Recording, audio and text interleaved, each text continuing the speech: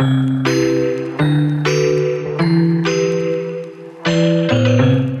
guys, thanks for joining us for another daily devotional. I really hope you guys have been having a great week and are just taking the time to stay in your word and being able to just dive in more into what God is telling us during this time with what's going on in this season. I think we just really need to remind ourselves that we should be in our words, something that's solid, that we know is true when all this fear is going around. So just another reminder for every single one of us to pick up our Bibles or go in our apps or whatever you need to do, just to solidify ourselves and ground ourselves in a time where everything is just crazy. So with that, I want to go on to 2 Corinthians chapter 5, verses 11 through 21. Today we know what it is. It's Good Friday, the day where Jesus Christ sacrificed his life so that all of us could be here right now where we are.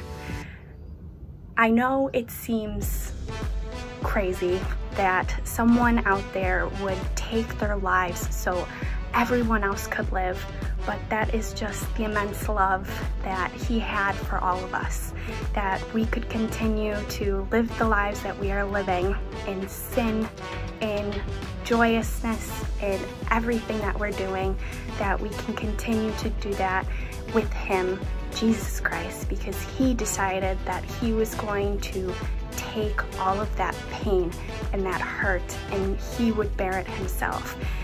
He was mocked, he was beaten, he was bruised, and he was crucified for our sins. No one else's, not his, but ours, yours and mine. He decided to take all of that upon himself, lay on the cross, and still say that he loved his children, no matter what, no matter our selfishness, no matter what we have done to walk away from him, to just not believe in him in this time and doubt his power, but he chose that for himself so that we could live the lives that we are living. And I just want to focus into 2 Corinthians 5:21. To listen to the words of Paul, God made him who had no sin to be sin for us, so that in him we might become the righteousness of God. We are being given the opportunity to live life anew, to take on a new step in our journeys with God, with Jesus, because he gave it to us. We get to be grateful for the lives that we have today, even in a season of uncertainty and everything that is going on right now. We still have a life that we get to live and to serve him every single day. So even in these times, we should reflect and be grateful on the things that we have been given because of Jesus Christ and what he sacrificed so that we could be here.